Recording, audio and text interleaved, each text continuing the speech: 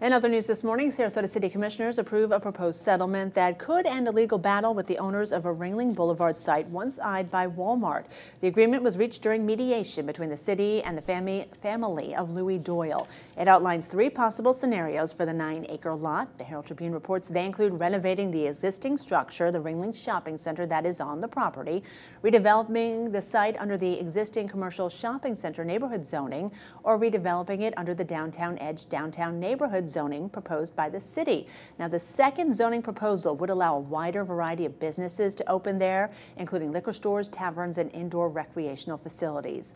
The property owners now have 1 year to decide which alternative to pursue.